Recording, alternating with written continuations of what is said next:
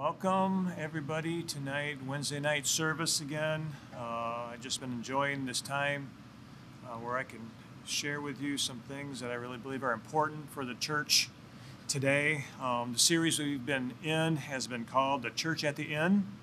And so I've been taking this study from the book of Revelations, because in the book of Revelations, the first 3 chapters is Jesus talking, and he's talking to his church, and he's telling his church exactly what he expects from them and the things that they're going to go through. And so we're going to continue that study today. Last week, we finished up Revelation chapter 1.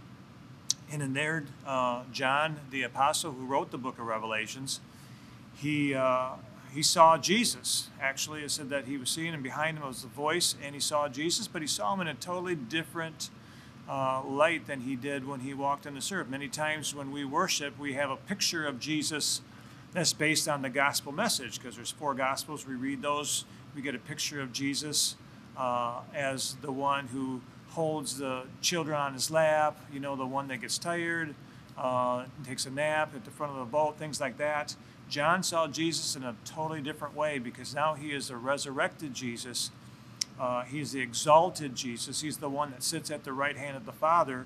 And when John saw him in this vision, totally different, he saw Jesus. He describes Jesus as the one with a golden band around his chest. He said that his head and his hair were like wool, white as snow, eyes as flames of fire. I can't even imagine what that would look like. Feet like fine brass, and then a voice as the sound of many waters. So Jesus is totally different. In fact, and what it caused John to do when he saw him, even though he knows Jesus and walked with him for 3 years, John falls down as dead because of just how amazing and awesome the presence of Jesus was. And again, he tells John immediately like that, don't be afraid. Kind of like, John, I am the same Jesus. Even though I look this way, I am the same Jesus.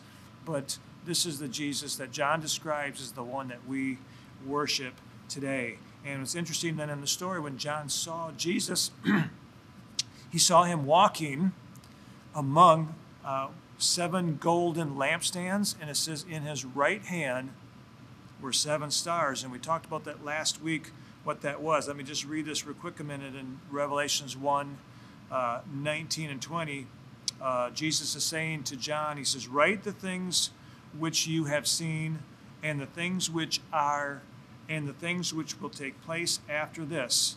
The mystery of the 7 stars which you saw in my right hand, and the 7 golden lampstands. He says this, the 7 stars are the angels of the 7 churches, and the 7 lampstands which you saw are the 7 churches. So Jesus is walking actually among the 7 churches with what he says the angels in his right hand, represented by 7 stars. Now, we learned last week the angels was the Greek word angelos, which means messenger, which is talking about the messenger to the church, which would be the leadership, the pastor of the church. And so he has the pastor, the leadership of the church, in his right hand as he's walking among the church. And so that was kind of what John describes as kind of the setting for this time. And then he goes into chapter 2 of Revelations, where Jesus starts talking specifically to the 7 churches of Asia. And the first church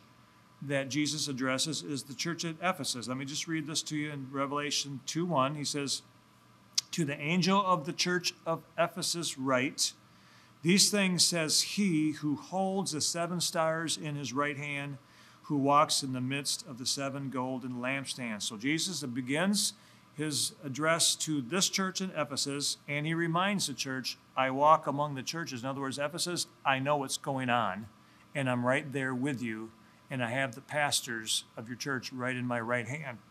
And so, but I have a message to you, the church of Ephesus. And then John goes on to write what Jesus says. But let me just, before I go into the next part of this chapter, I want to talk a little bit about the background of the city of Ephesus. I think it's interesting that all 7 churches, he says, it's the church at Ephesus, it's the church at Smyrna, it's the church at Thyatira and Laodicea, because Jesus looks at the church in a city as being like the gatekeepers of the city.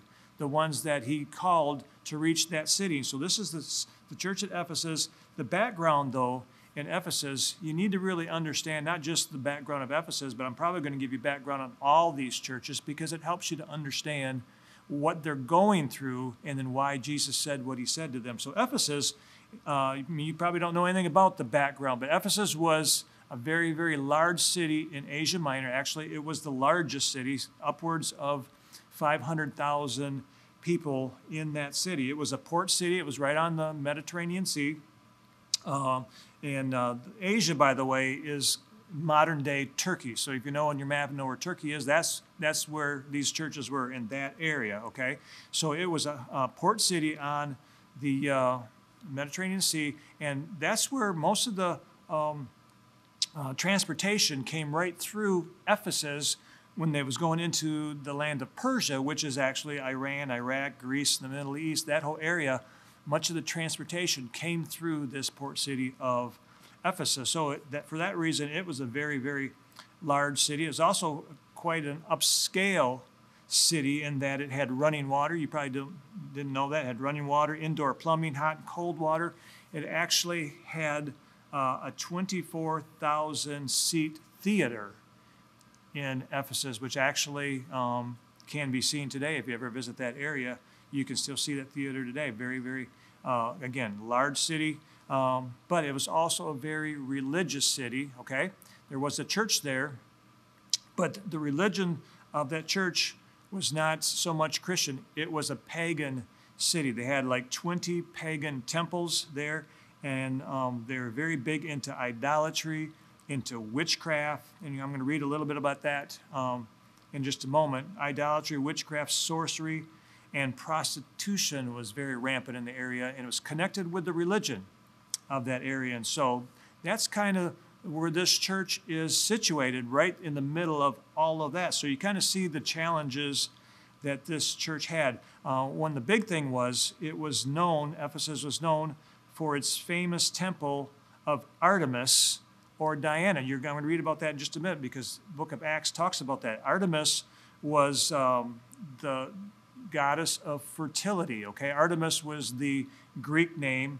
Diana was the Roman name for the same god, this goddess of fertility, okay? And the temple of Artemis was in Ephesus, and is actually one of the seven wonders of the ancient world. That's how magnificent that temple was.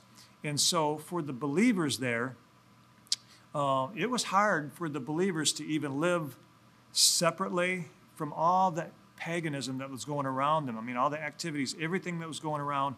A converted Gentile believer would have it very difficult because of all the influences. You look at some of the influences today and how rough it is in our country and around the world to be a believer today. It was very, very hard in that day because it was so rampant in the religion of that city, okay? But that is right where these seven churches are. I believe the seven churches were started by Paul probably about 30 years before that. The Bible says in Acts 19 that Paul took a group of 12 disciples, trained them in the school of Tyrannus, and he sent them out. And the Bible says, and they preached for 2 years, and all of Asia heard the gospel. That's the area we're talking about. So Paul probably started these churches. John is there now writing to these churches. And so we see that the fruit of Paul's ministry, now Jesus is addressing these churches. So let me just read some things. The people in Ephesus, the believers in Ephesus, they were very strong in the paganism, but when they got saved, they were all in. When Jesus came and changed their life, they were all in. Let me just read you this in Acts 19. You're going to see that they were very serious about their commitment to Jesus. This is what it says in Acts 19, starting verse 11. It says, "Now God worked unusual miracles by the hands of Paul, so that even handkerchiefs or aprons were brought from his body to the sick, and diseases left them, and evil spirits went out of them. Then some of the itinerant Jewish exorcists took it upon themselves to call the name of the Lord Jesus over those who had evil spirits." See, they were a very spiritual city, and now you got Jews. They were trying to cast out demons in the city. Obviously, they had a spiritual mentality, but it was mostly occultic and demonic. And so he says, this is what those exorcists said. They say, "We exorcise you by the Jesus whom Paul preaches, there were also 7 sons of Sceva, which was a Jewish chief priest. That's amazing, a chief priest of the Jews who did this. And the evil spirits answered and said, Jesus I know, and Paul I know, but who are you? I mean, that is just amazing to me, because you need to know Jesus if you're going to walk in the power of Jesus. You just can't throw his name out there. They try to do that, and the demon said, hey, we don't know who you are. And what happened was this, verse 16, the man in whom the evil spirit was leaped on them, overpowered them, and prevailed against them, so that they fled out of the house naked and wounded. But look what happened here. This became known both to Jews and Greeks dwelling in Ephesus, okay? The city saw that, experienced that, so wow, this Jesus is a powerful person. You can't just call his name, you need to know him. They even said, I know Jesus and I know Paul, but who are you? So this became known, and it says, and fear fell on all of them. This is on the believers in Ephesus. Fear fell on them, and the name of the Lord Jesus was magnified. And then look what they did. And many who had believed came confessing and telling their deeds. Also, many of those whom practiced magic brought their books together, burned them in the sight of all, and they counted up the value, and it totaled 50,000 pieces of silver. If you don't know what that is, that's a lot of money right there. So what they did is these believers, they were all in. But they had books and books and books on astrology and all that kind of stuff. And they threw them away, burned them, practicing magic. And it says the word of the Lord grew mightily and prevailed. So this is what happened some 30 years before to this church in Ephesus. So this is a big deal. So this is what now John later is talking to the same church. They had a very good start in that they were totally committed. In fact, even in the Bible says, I'm going to continue reading here a little bit in Acts 19, the ministry of Paul in Ephesus, because the believers there were so committed, it affected the economy of Ephesus. Let me read you this in verse 23 of Acts 19. And about this time there arose a great commotion about the way. The way is talking about what Paul, the gospel. For a certain man named Demetrius, a silversmith, who made silver shrines of Diana. Again, I mentioned Diana, the goddess of fertility. He made silver shrines which brought no small profit to the craftsmen. He called them together with the workers of similar occupation and said, men, you know that we have our prosperity by this trade. Moreover, you see and hear that not only at Ephesus, but throughout almost all of Asia, this Paul has persuaded and turned away many people, saying that they are not gods which are made with hands.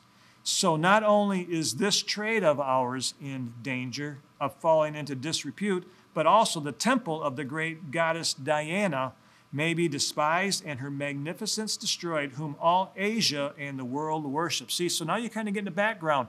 They worship this goddess Diana through all of this area, all of these churches. The gospel came in and it started affecting the economy of those people who were making idols and shrines to this, okay? So the gospel was powerful in doing a major work in this city of Ephesus some 30 years before. And now Jesus is coming back to this church and is speaking to them in books. So now here we're going to read again, John, when he talked about in Revelations 2. Let's read Revelations 2, 1-7. Jesus addressing this church, and he says this, to the angel of the church of Ephesus write, these things says he who holds the 7 stars in his right hand, who walks in the midst of the 7 golden lampstands. I know your works, your labor, your patience, and that you cannot bear those who are evil. You have tested those who say they are apostles and are not, and have found them liars. And you have persevered and have patience and have labored. Again, twice he says labored for my name's sake and have not become weary. Look at this. Jesus looking at this was the church of Ephesus. You can see now 30 years later, they are still doing a good work. They are still proclaiming the gospel. They are still coming against those who are saying they're an apostles or not, which would be a false teacher coming in. They're dealing with heresy in that city. They're surrounded by all this paganism, and I'm sure because of all the paganism around them, they're trying to say, hey, we're not going to let that in our church. And so they're dealing with that. But in verse 4, God says this. This is what Jesus says in verse 4. Nevertheless, I have this against you, that you have left your first love. Remember, therefore, from where you have fallen, repent and do the first works, or else I will come to you quickly and remove your lampstand from its place unless you repent. But this you have. Now he goes back again to what he likes about it. But this you have. You hate the deeds of the Nicolaitans, which I also hate. He who has an ear, let him hear what the Spirit says to the churches. To him who overcomes, I will give to eat of the tree of life, which is in the midst of the paradise of God. Okay, so let me just go a couple minutes here. The positive things Jesus said. All right, we already mentioned here, he liked their work ethic, okay? You know something, the church needs to be busy working in the gospel, okay? We're not here to sit back and just wait for Jesus to come back. We're here to be busy and ready and working up until the time Jesus comes on the Easter sky. When Jesus comes back, he's coming back for a church that is spotless and blameless and a church that is working. They did that very, very well. Also, it mentions here that they did not tolerate false doctrine, again, with the apostles and also with the teachings of the Nicolaitans. So the Nicolaitans, if you don't know who they are, you wouldn't understand this. I want to mention what they are, because the Nicolaitans were a group of people that is noted. Church history says that they were actually followers of one of the 7 deacons in the book of Acts chapter 6. You can go there if you want. Acts chapter 6, they chose 7 deacons that would help do some of the work of the ministry so the apostles could focus on prayer and teaching the word. One of those 7 was a guy named Nicholas, and he was a proselyte from Antioch, and Antioch was from this area. So Nicholas, being a proselyte, he was involved in all that paganism of that area. He got converted into Judaism, and then he got converted into Christianity, and he was one of the 7s. But church history said that he ended up going back into heresy, and that's what happened here with this deeds of the Nicolaitans. They're from this guy named Nicholas. And so because he was into paganism, what he did is he brought this back into the church. And let me just read you a quote from Rick Renner about this guy, Nicholas. And this is what Rick Renner said. Rick Renner is a Bible scholar, a Greek scholar. He says this: according to the writings of the early church leaders, Nicholas taught a doctrine of compromise, implying that total separation between Christianity and the practice of the occult paganism was not essential. Basically, it's okay to kind of blend the two together. Okay, I'm looking and thinking, don't we do that in the church today? It's okay to live a little bit in the world and a little bit here, and you blend this together. That's what he did. From early church records, it seems apparent that this Nicholas of Antioch was so immersed in occultism and Judaism, because he was a proselyte to Judaism and Christianity, that he had a stomach for all of it. He had no problem intermingling these belief systems in various concoctions and saw no reason why believers couldn't continue to fellowship with those still immersed in the black magic of the Roman Empire and its countless mystery cults. And so that was what the deeds of the Nicolaitans was. But let me just say, that is something that Jesus said, I hate. I just want to let you know, Jesus hates a church that mingles things of the world and things of God together. And we need to know that, okay? Because if there's things that you're dealing with that are still from the old life, that's not what Jesus wants for his church. He's coming for a spotless church, a blameless church, a church that's above reproach, okay? Jesus made us righteous. He expects us to walk in the righteousness that he gives us, okay? The righteousness he gives us the ability to walk in his righteousness. And if we're not doing that, if we are still mingling the old with the new, we do that by choice. And it's something that we need to deal with. Jesus hates that. And this church was good at dealing with that. So they had no what's the word I'm looking? They would not tolerate. They had no tolerance for the paganism in the church. Yet in the midst of all the good that they were doing, Jesus said this, again, nevertheless, I have this against you, that you have left your first love. And it's possible, I don't know for sure, but it's possible that because this church focused so much on making sure they don't get involved in the paganism of that day, they forgot what's really important.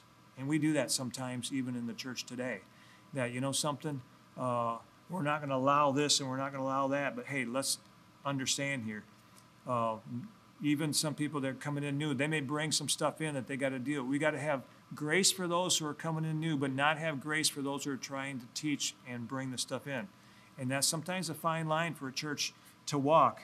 But so it's a good thing to have sound doctrine, but we still need to love one another. So they were strong in some areas and weak in that area of love. I just want to say this: love is the greatest gift that the church can give to the world.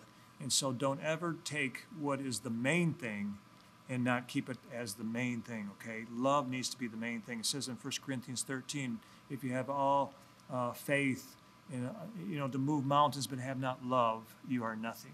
And so love needs to be the main thing. So that's what he did in this church. And it's interesting that Jesus said, if you don't deal with this and repent, I may have to take your lampstand from you, okay? So that's how serious this is.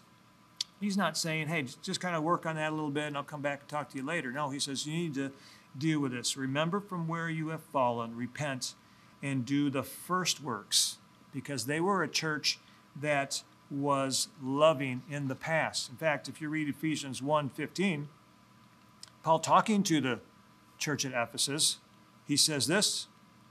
Paul says this to the Ephesian church. Therefore, I also, after I heard of your faith in the Lord Jesus and your love for all the saints. And then he goes on and explains. But what Paul addresses them, he says, I know of your faith and I know of your love. They were noted as the church that loved the saints, that loved people. Jesus knew that. He says, those were your first works. But you've fallen out of that and you've got so into all these other good things. See, sometimes the good things you're into are not the best things, okay? Keep doing the good things. Don't stop doing that, but bring in what's important and do it all in love. So that's the message for today. I think that's a great message for the church today. We need to not compromise and let the world in, but we need to keep love as the main thing. Stand your ground in all the doctrinal truths, but keep love the main thing. John 3:16 says, for God so loved the world that he gave his only begotten Son. That's how much God loves us. Love is the main thing. So there's the message for today. Thank you so much for listening. I appreciate it. I hope you're enjoying this series on the church at the end. Next week, we'll go into the next church. Jesus has a lot to say to the church. These are good. This is what we need for the day that we're living in. So be blessed. Love you. We'll see you next week.